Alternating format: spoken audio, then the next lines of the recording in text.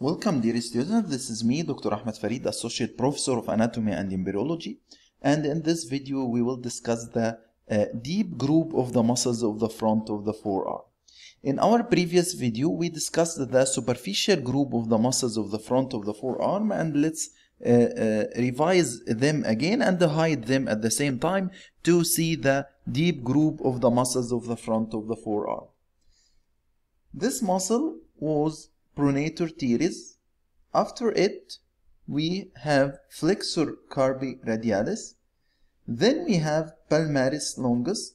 And the most medial muscle in the front of the forearm, we said it's called Flexor carpi ulnaris.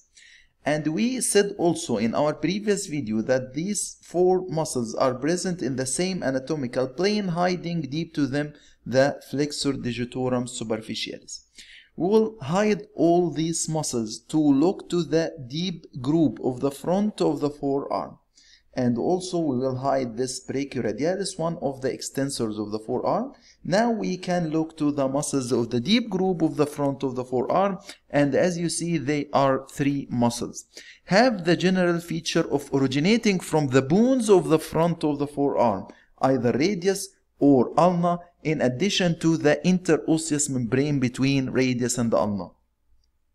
Let's enumerate them. We have one laterally called Flexor pollicis longus, and the other one is present medially, and it's called Flexor digitorum profundus. As you see, it's going to the medial forefingers. And finally, we have a small transverse muscle at the lower part of the forearm, and it's much deeper than these two muscles. It's called Pronator Quadratus. Pronator Quadratus. Okay, in the following few minutes, we will talk about each muscle as regard their attachments and their actions. As regard the nerve supply, the deep muscles of the front of the forearm are supplied by the anterior interosseous nerve, which is a branch from the medial nerve, except the medial half of Flexor digitorum profundus, which is taking nerve supply from ulnar nerve. Let's start by our first muscle, which is called Flexor pollicis longus. From its name, it will perform flexion for the thumb. So now we want to talk about its attachments. As you see, Flexor pollicis longus is originating from the front of the radius, anterior surface of the radius, and interosseous membrane, as you see. So it takes common origin from the front of the radius with the interosseous membrane and is going to be inserted into the distal phalanx of the thumb. So this is our muscle, Flexor pollicis longus, because it reaches the terminal or distal phalanx of the thumb. So its action will be so simply, it's as any muscle crossing in front of the wrist joint, so it will help in the flexion of the hand at the wrist joint. And as it reaches the distal phalanx of the thumb, it will perform flexion of all joints of the thumb. Let's remember with each other the flexion of the wrist. And here we find all muscles performing flexion of the wrist, and I will specify the selection here for our muscle, which is Flexor pollicis longus. Don't forget that other muscles present in the forearm can perform flexion of the wrist as long as they are crossing in front of the wrist joint. For example, Flexor carpi radialis, palmaris longus, Flexor carpi ulnaris, and the Flexor digitorum superficialis, and also profundus. All of them cross in front of the wrist joint, so they can perform a flexion of the hand at the wrist joint. The other movement, which is specific for Flexor pollicis longus, is the flexion of all joints of the thumb, as you see. All joints of the thumb. This is our Flexor pollicis longus. It reaches the distal phalanx of the thumb, so it can flex the metacarbophalangeal and the interphalangeal joint of the thumb, or so easy to say, it will flex all joints of the thumb. Okay.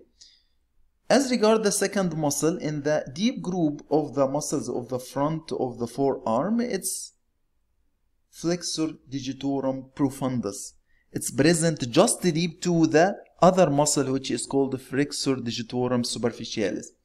In order to talk about the origin of the Flexor Digitorum Profundus, you will find it attached to the following.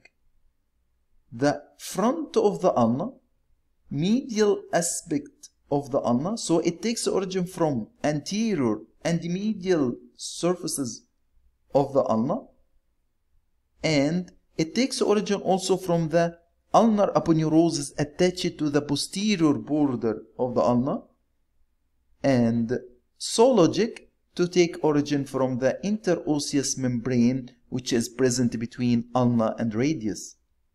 And as regard its insertion, we will make a zoom for the insertion like this. It's going to be inserted into the distal phalanges of the medial forefingers. Distal phalanges of the medial forefingers. So its action will be performing flexion of the hand at the wrist joint, because the same rule that we already knew it very well, that any muscle crosses in front of the wrist joint, it will make flexion of this wrist joint.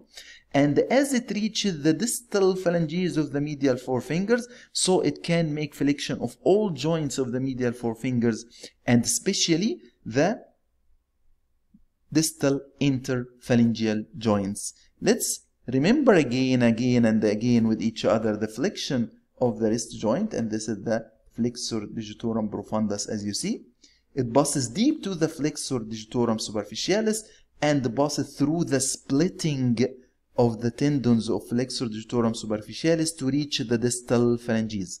So this is the first action, which is flexion of the hand at the wrist joint. The other action is flexion of all joints of the medial forefingers. As you see, let's rotate the muscle like this to look to the front of the fingers. So it makes a flexion of all joints of the medial forefingers as it reaches the terminal phalanges of the medial forefingers. So it flexes the metacarbophalangeal, proximal interphalangeal, and the distal interphalangeal joints of the medial forefingers. Okay. And finally, we will talk about this small quadrangular muscle which is called the Pronator Quadratus. As you see, it connects both ulna and radius and the interosseous membrane in between. So if you want to talk about its attachments, so simply it originates from the lower part of the front of the ulna and to be inserted into the lower part of the front of the radius. And this small quadrangular muscle, if I make an action to approximate its insertion to its origin, it will perform so easily the radius like this. So it will perform pronation from its name, because it's called Pronator Quadratus. So now we can see both muscles performing pronation, one in the superficial group which is called Pronator teres, and one in the deep group which is called Pronator Quadratus, and I will select it here like this. So this is Pronator Quadratus muscle performing pronation of the forearm.